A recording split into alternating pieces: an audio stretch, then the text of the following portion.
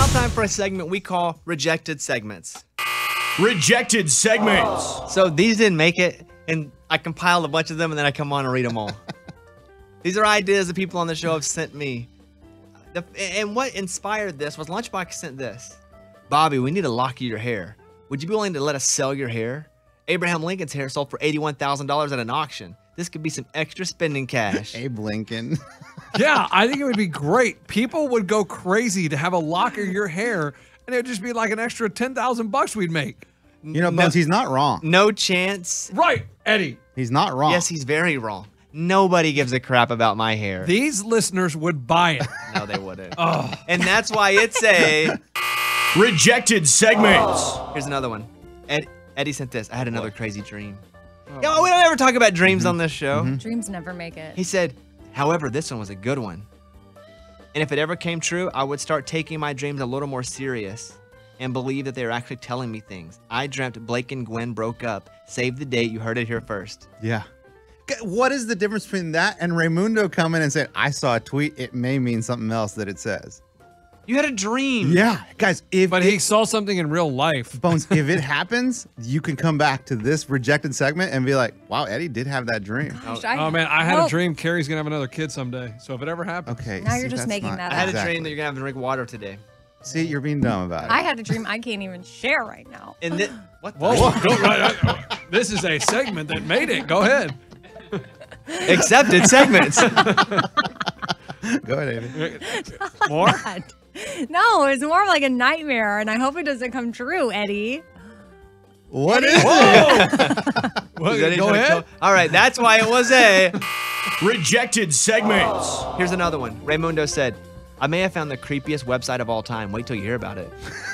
What is it?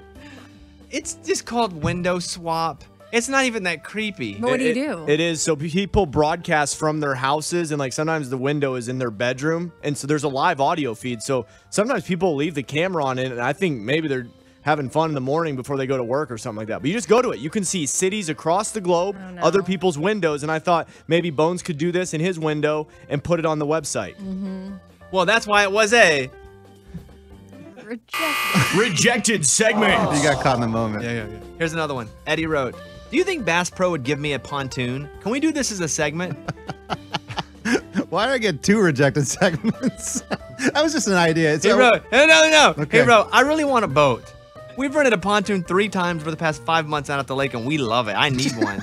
I was over at Bass Pro the other day, and I saw they have some nice pontoons out there. Real nice ones. Do you think Bass Pro would give me or give us a showboat? Like we can all share it, and every time we use it, we post about it on social media. That's kind of a good idea. Eddie, that's actually a good idea. We can park it in the garage. Whoa. We could sign. There could be a calendar. Of course. Yeah, it's like a timeshare. Absolutely. And then, because I think my family would like to go out on a pontoon. Bones, we go fishing for stripers on the boat? Okay, Eddie. That's a rejected segment. Oh. There you go. Rejected segments. Here's one from Eddie. I got 3 now. This is terrible. Again, these are segments sent to me that they want to talk about on the show. Ray is trying to win a contest at an apartment complex. I got a text from one of our friends that does videos. He said that Ray hit him up over the weekend asking if he could shoot a video of his apartment for $100. Ray said that he's trying to win some open door contest that his apartment is having, and the prize would be a Visa gift card. Yeah, too late. We already lost that. So Did you try? Yeah, absolutely. And they picked a different guy. He lived with, I guess, his family, so they went that route instead of just me and Bay. Okay. Let's do one more. Here's another one. Rejected segments. This one's from Eddie. Oh my God. It says, is hey you always said in a flirty way? This is a good one. Okay, go ahead then. Yeah, is it? Because there's a mom at my... shouldn't have said that. There's someone at some place that every time she sees me, she goes, hey, you. And I'm like, what? Like, why don't you just say hi? I feel like she's flirting with me. So I want to ask you guys, does that mean she's flirting? Hey, you. Hey, you. But guys, listen. Hey, you. I mean, it is a little, it has a flirty connotation. Hey, you.